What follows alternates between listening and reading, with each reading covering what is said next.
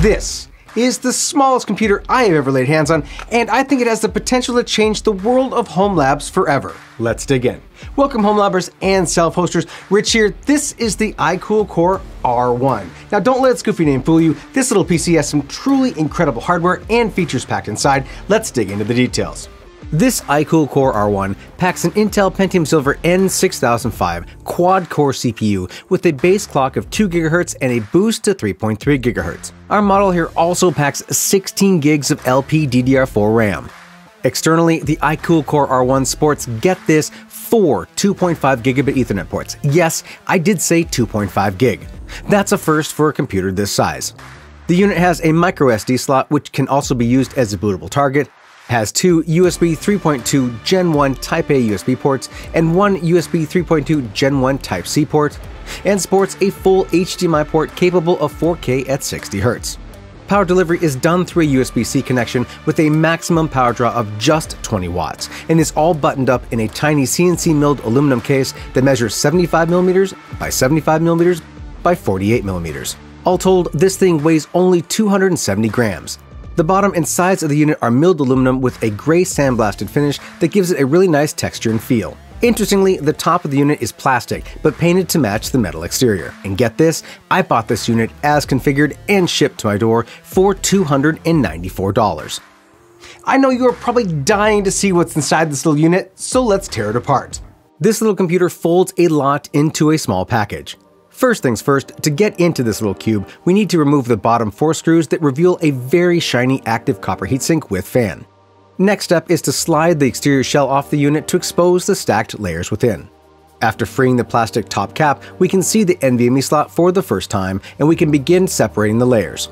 Let's unscrew the first layer and begin pulling the unit apart. The top layer of the stack contains the NVMe slot, microSD, USB-C port, 2 USB 3.0 ports, and 3 of the 2.5 gigabit Ethernet ports. After unscrewing the brass standoffs and retention clip, we can see the 2 PCBs are interconnected with flexible FPC cables.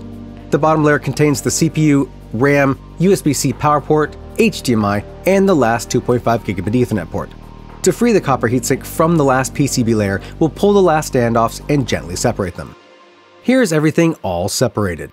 This is quite an innovative design and smartly laid out, maximizing the amount of hardware in a compact package. Pretty cool.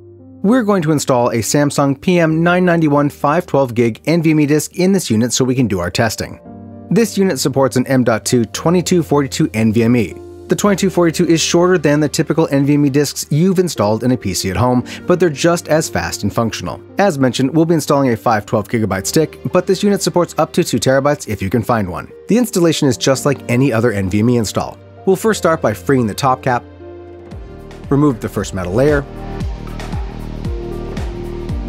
remove the retention screw for the NVMe, slide in the NVMe disk, secure it with the retention screw, replace the metal plate, and replace the top cap. All done.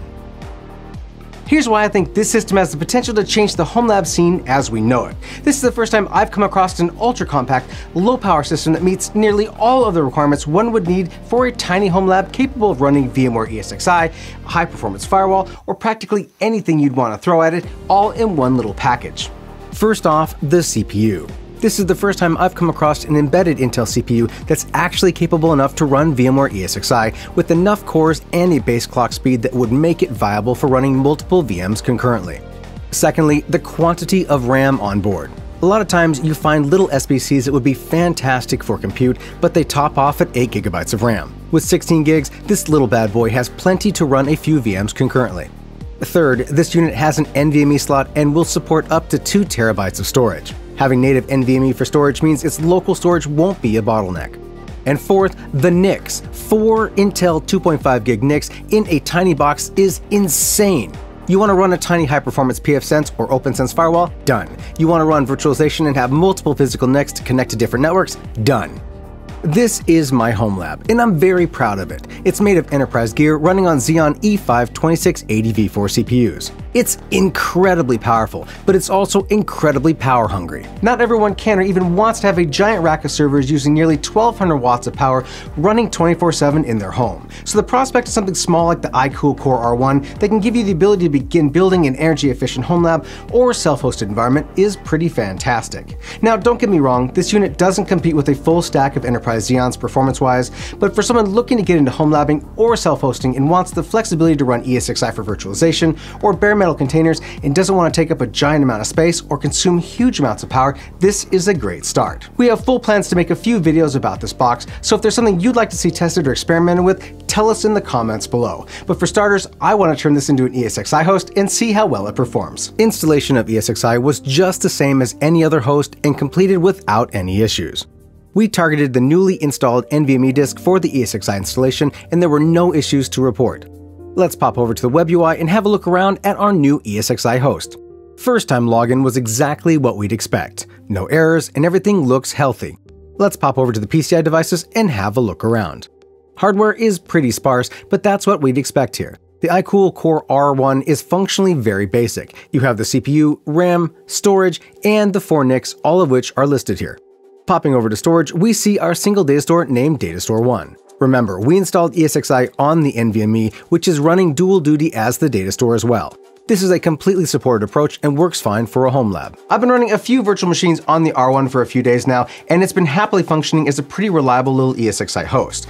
But that being said, there are some things that I've noticed. The R1 isn't quiet. That active heatsink on the unit seems to have just one speed, and that seems to be on. It's a little noisy, and the lack of any way to throttle it down is annoying.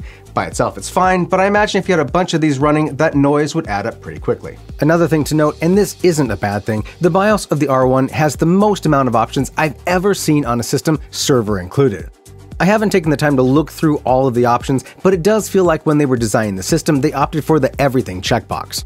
As mentioned, we plan on testing this system as a miniature pfSense firewall very soon to see how well it handles running those 2.5 gig ports, so keep an eye out for that video. And in the meantime, if there's something you'd like to see us test or run on it, let us know and we'll add it to the list. If you enjoyed this video, throw us a sub or a like, and if you have a beef with anything we said or did, get down those comments and let us know. And now that you've finished watching this video, how about checking out our home lab and virtualization playlist over here? If you're looking to get into home labbing or self-hosting, we got you covered.